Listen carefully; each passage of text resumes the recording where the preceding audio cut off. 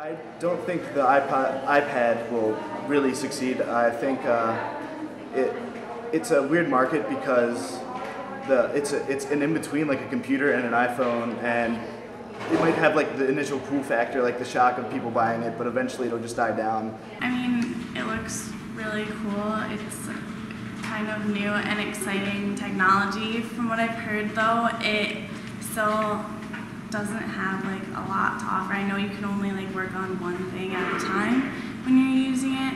Well, I've been seeing a lot of ads for it, and I don't know, it kind of looked ridiculous, like with the size of it, and a lot of people were making jokes about it, so I wasn't really sure, especially since I'm not really one of those technologically inclined people, I guess you could say. I think it's a cool tool with a lot of potential for both education aspects and entertainment ones.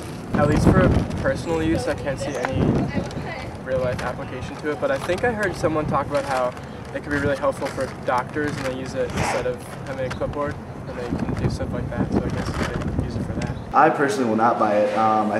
Well, I do think it's a cool item and it'd be fun to play around with. I don't have a practical use for it in my life right now. I mean, no.